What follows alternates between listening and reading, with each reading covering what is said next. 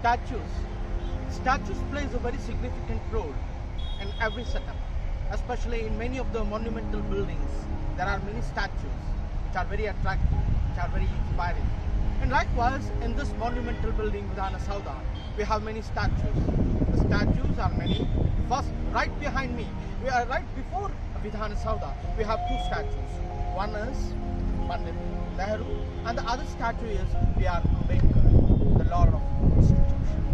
But what exactly, there are other statues also. But in this episode, the statues of VIDHANA SOUDHA Part 2, here I am going to talk about Pandit Nehru. Pandit Nehru has a great relevance here. It is Nehru, he had did his formal education in Harrow Public School in London, Trinity College. He was a barrister in Inner Temple, London, and he was so moved by Jawaharlal incident, and later he jumped into the freedom movement. He was a follower of Gandhi. He was imprisoned many a times, and it was his meteoric rise in politics.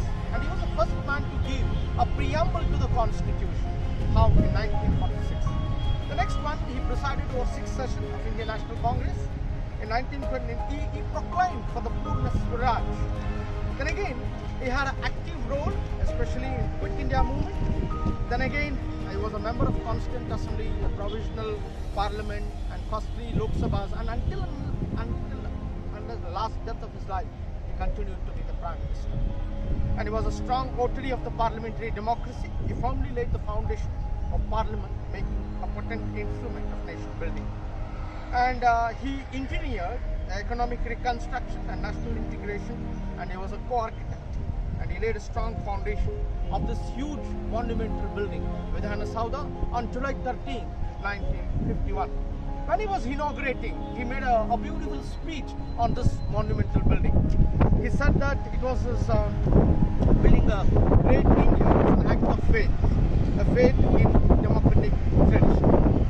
After laying the foundation stone, the new building for the Mysore House of Legislature, out of intense faith, and magnificent temples like cathedrals, monuments are built, including Taj Mahal, did so by the intense faith, not by the engineering marvel. He gave a lot of importance to the faith.